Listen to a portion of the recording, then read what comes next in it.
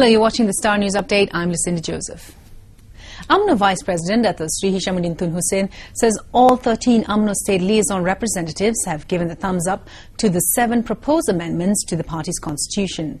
Hishamuddin, who is chairman of the Umno Constitutional Amendments Committee, says he hopes the delegates will accept the amendments unanimously and pave the way for Umno to be an example to other Barisan Nasional component parties.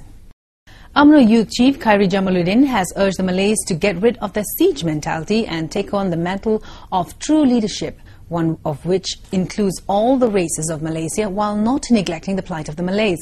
In his maiden speech as Umno Youth Chief at the movement's annual General Assembly on Wednesday, Khairi asked the Malays to make the leap to a political struggle based on civilization, confidence and help the Prime Minister achieve his One Malaysia vision. Meanwhile, Wanita Umno Chief Datuk Sri Sharizat Abdul Jalil wants members of the movement to think beyond merely becoming Wanita leaders.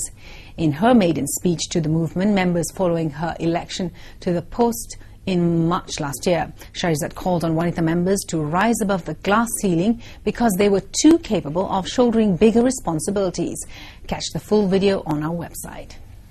Sacked People's Progressive Party PPP youth leader Senator Datuk T. Murgia has filed a 10 million ringgit defamation suit against party president Datuk M. Cavius.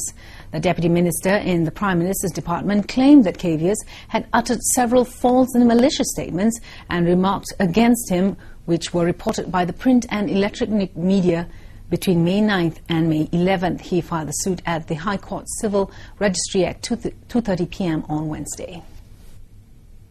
Some good news for travellers to India. Air Asia will start daily direct flights to Kolkata, Kochi and Thiruvananthapuram in India from Kuala Lumpur beginning November.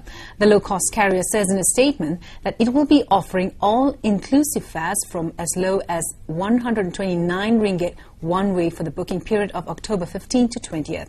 Air Asia launched its first Indian route to Tirchi in the South Indian state of Tamil Nadu on December 1st, 2008. For more updates, log on to thestaronline.tv. I'm Lucinda Joseph. Thanks for watching.